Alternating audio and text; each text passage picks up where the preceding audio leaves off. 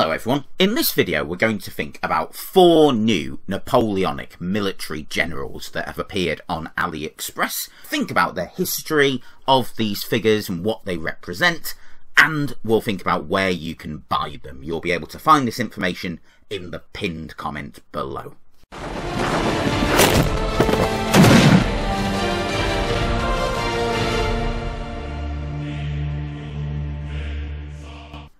The introduction video today was based on my Battle of Talavera stop motion, which I released recently. You can find that on the channel. So, hot on the heels of the latest Ulan release, we now have some famous faces from the Napoleonic Wars represented in LEGO compatible minifigures. In a step away from the troops that we've seen so far, we'll now see individual leaders take to the field. In this article, we'll find out who they are, and you will find some affiliate links in the pinned comment below that will tell you where to buy them.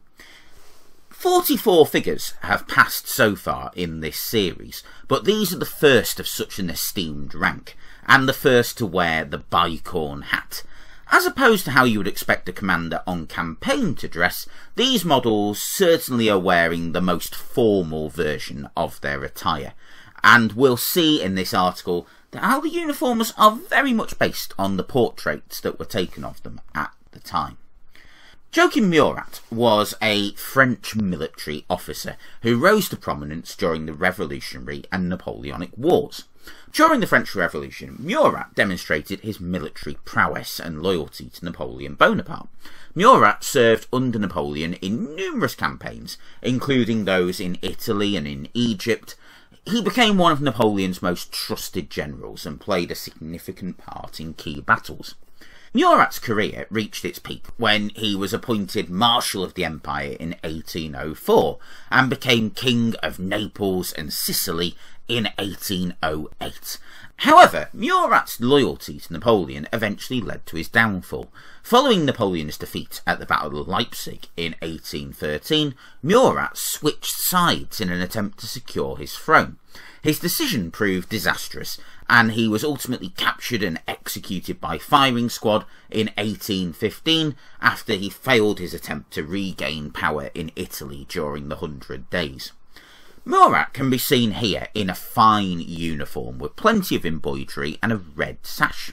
It appears to be based on a portrait of Murat depicting him as the King of Naples, but trades the fancy hat here for an elaborate bicorn hat.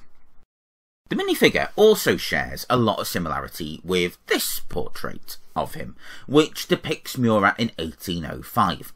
He's listed here as wearing the uniform of the Admiral of the Empire, which Napoleon gave him the position in 1805, despite him having very little knowledge of naval warfare. He was, however, a fine cavalry commander. I think this minifigure will be a popular release, especially for those forming their own French army and wanting a spectacularly uniformed officer to lead it. You can pick him up and other commanders from Aliexpress following the link in the comment below. Kutuzov was a prominent military commander and statesman, best known for his military leadership during the Napoleonic Wars, particularly during the French invasion of Russia in 1812.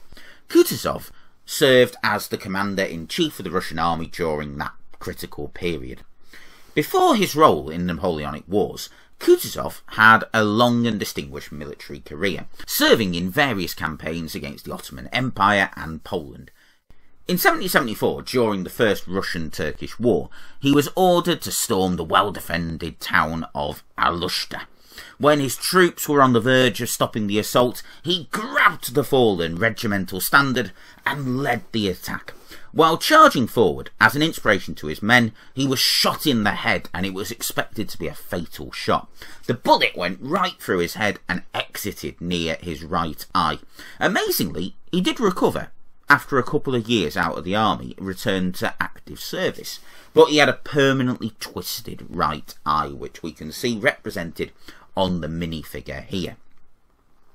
During the French invasion of Russia in 1812, he adopted the famous strategy of avoiding direct confrontation with Napoleon's forces, instead employing that strategy of retreat, scorched earth and attrition. This strategy culminated in the Battle of Borodino in September 1812, where he commanded the Russian forces against the Grande Armée.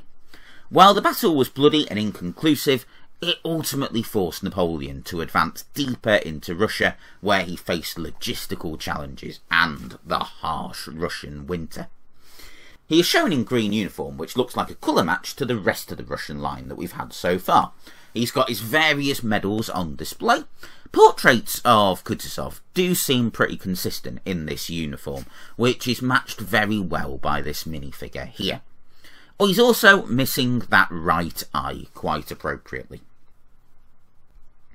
Next we have Sir Arthur Wellesley, the Duke of Wellington. He entered the British Army in 1787 and served in various different campaigns, gaining experience and recognition for his leadership abilities in Flanders, India and Denmark. Wellesley's most famous victories came during the Peninsular War between 1808 and 1814, where he commanded British forces against the French in the Iberian Peninsula.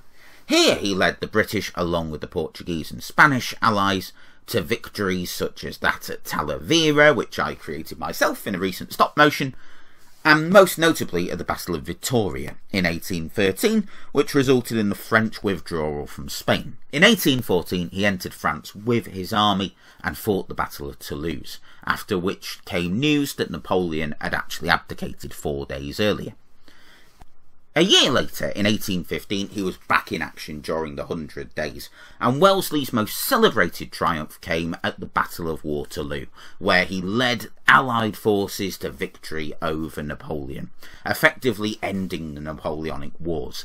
That victory solidified his reputation as one of Britain's greatest military leaders. As with all these figures so far, he's dressed very much in full formal attire, as opposed to field dress, and this is particularly noticeable with Sir Arthur, who is famed for his rather plain blue outfit that he wore on campaign from 1808.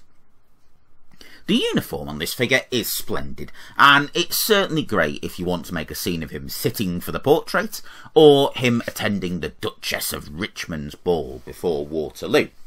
It's a nice bicorn hat that he wears. I personally will probably use the head from the French officer model, which features impressive sideburns, as I did in my Battle of Talavera stop motion. Give me night. Or give me Blücher. Finally, we have Gerold Liebrecht von Blücher. Do forgive my pronunciation, but he was a Prussian field marshal who played a significant role in the eventual defeat of Napoleon. He was known to his men as Marshal forwards, or Marshal forwards. Blücher was a fascinating character. He originally fought as a hussar with Sweden against Prussia, before being captured in 1760 and subsequently commissioned into the Prussian army. In 1773 he was then forced to resign by Frederick the Great on grounds of insubordination, and then became a farmer until the death of Frederick in 1786, when he returned to the army and was promoted to colonel and fought in key battles against Napoleon, including the Battle of Leipzig. By the time of Ligny and Waterloo, he was 74 years old, but continued to pursue Napoleon with a fanatical enthusiasm. At Ligny, the Prussians were defeated, and the elderly field marshal was trapped under his dead horse for several hours, saved as a result of his aide-de-camp throwing a greatcoat over him to conceal his identity, and he was ridden over by several French horses before he eventually escaped. Battered and wounded, he rejoined his army and marched to the aid of Wellington at the Battle of Waterloo, just as the battle hung in the balance, and dealt a decisive blow before his Prussian force continued their pursuit of the routed French. He was prone to bouts of mental illness, including one particularly famous episode believing himself to be pregnant with an elephant fathered by a French infantryman. It's been argued that this quote was actually misinterpreted in its translation to the mutual French language by Wellington as a Prussian phrase essentially for "those French infantry gave me a headache." Reportedly, it was a favourite anecdote of the Duke of Wellington whenever he spoke of this ally, who ultimately was instrumental in the defeat of Napoleon by the Prussian arrival at Waterloo. This is probably my favourite model of the 4 releases, and I think it shows Blücher's character and moustache particularly well. Some additional sideburns would have been a nice touch though.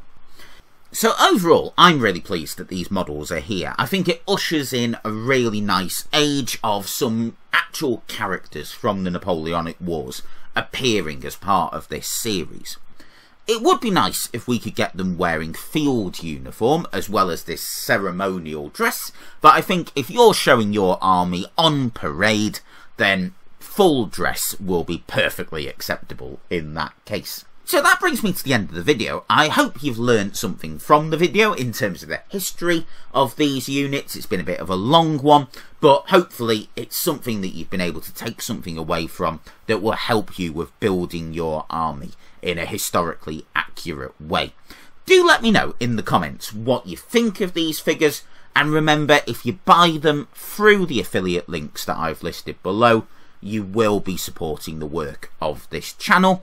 I also have a blog, Napoleonic-bricks.com, where you can read all this information and see other articles that I've written about the Napoleonic Wars represented in LEGO and LEGO compatible models.